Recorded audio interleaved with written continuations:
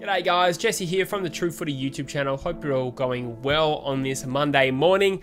Today, I'm a little bit late on this bandwagon here. I'm going to be reacting to the AFL Evolution 2 official trailer. Now, I know other people have done this, but frankly, this is a good way for me to introduce the fact that I'm going to be making some AFL Evo content when the new game comes out. Now, this is something I wanted to do previously. I wasn't sure exactly how to do it, whether I'd do it on True Footy or my other channel, Jesse Thomas. But in light of there being no football to get us through this winter, or at least for the foreseeable future, I'm going to have to do it on True Footy, but frankly, I'm looking forward to it. I haven't decided what to do yet. Maybe a West Coast Eagles career mode, or, you know, like a single player Jesse Thomas. That would be pretty sick. But yeah, anyway, obviously the story behind AFL Evolution 2 is that it was, I think, meant to come out a long time ago, but frankly, there's been several reasons to delay. Although, ironically, not coronavirus, right? Like, I don't think they've delayed it since coronavirus. But either way, obviously, AFL games in general, us as consumers are absolutely gagging for new games all the time. We haven't really been spoiled for choice. I think my favourite one was AFL Live with Big Ant, and then they lost the license to Wicked Witch, I believe, which sucks because I'm a really big fan of Big Ant. They make sick cricket games, their rugby games look good.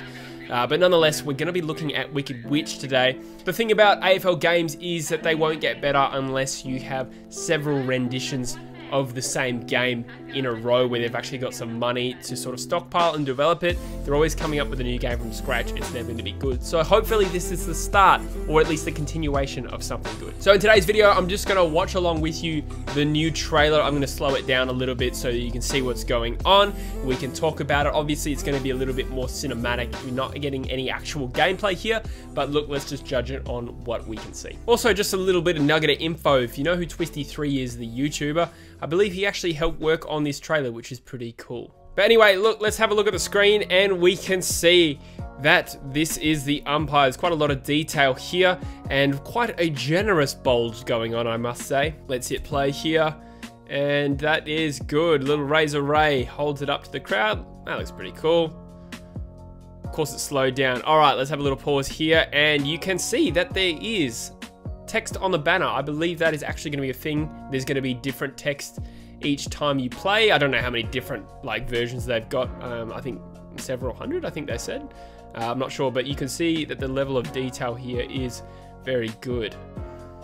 Is that Cripps? Zach Fisher on the right there. Rory Sloan looking very blonde, and I think that looks like Seedsman to me. Could be wrong. Luke Parker for the Swans. So as you can expect, there is quite a lot of good detail here as I pause on the broad MCG. That wasn't their weakness in the first game. There was gameplay issues, I thought, in terms of like handball and kicking, tackling. That sort of dynamic wasn't perfect, but the cinematic stuff was good, and I think it looked better even still here. And if you look at the stadium here, that's a pretty perfect MCG. I remember in the Evolution 1 thinking that they had a really good sense of place with the stadiums. It really felt like I was playing at Patterson Stadium, or it really felt like I was playing at Spotless, which is something I think games up to that point had failed to capture as effectively. But let's continue on going through here. Oh, that's new. You got the little sparklers and fireworks as they run out. That's pretty cool. That sort of builds up to the hype. A little bit of a warm-up going here. Was that Neville Jetta? That's Scully on Stewart. So look at that. The detail there is actually very impressive, even if Tom Scully's eyelids look a bit fucking weird. All right, and that is Koch addressing the boys. I don't think that is a new animation. I think that is what it always was from the last game. Around the corner, is that Zeeble at Blundstone Arena?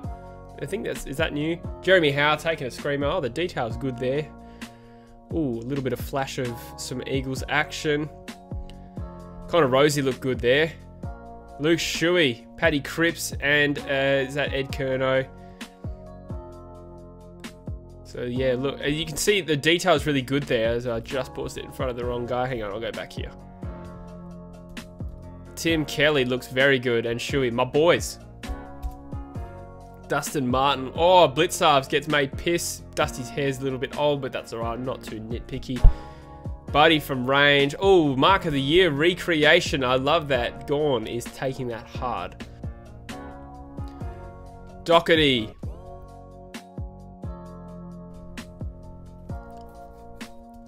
All right, now that is Daniel Rich coming up against, is that Whitfield by the looks? All right, who do you fancy for this contest, guys? I'm going to say Daniel Rich makes him piss. Oh, that is exactly what happened. Good call by me. Callum Ward with the screamer. So cinematically looks really good. I think that's Norton by the looks. Paddy Cripps there, there's a really good shot of him.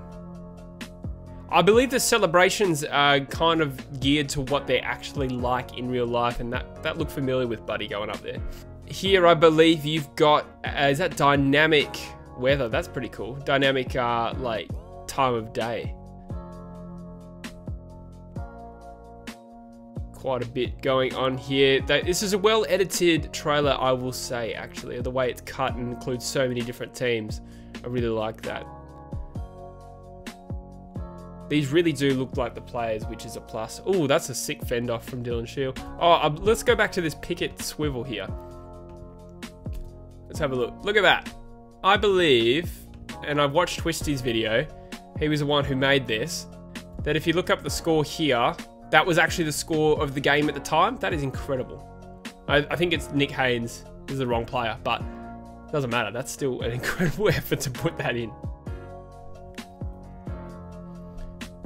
More going on. Walters with the screamer. Josh Kelly. He kind of looks a bit like Voldemort here, Gary Ablett.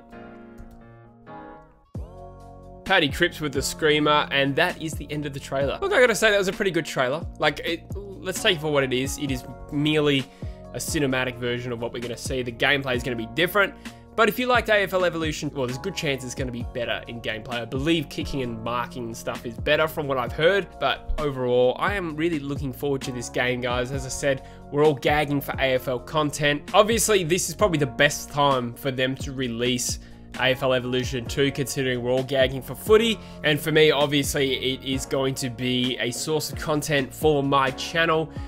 Look, I'm not going to blast the channel with AFL Evo content, but maybe like a weekly career mode update, which would be pretty good, I reckon. Anyway, guys, let me know what you thought of the video in the comments and the trailer. Are you excited as much as I am for this game? I don't know if I'd be as excited if there was football on, but nonetheless, I am still pretty keen to sink my teeth into it. Anyway, guys, thanks for watching the video. Subscribe if you're new, and I will see you in the next one. Cheers.